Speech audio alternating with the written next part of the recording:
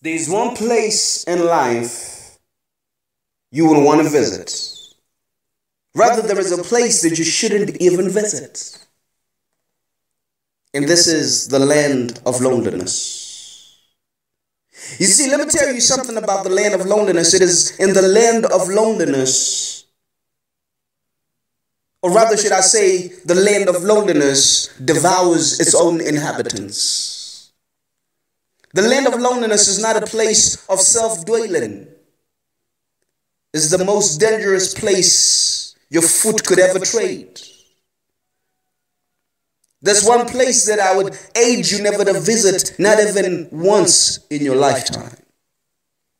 The land of loneliness is the worst place you could ever be in. It is the worst place you could ever visit.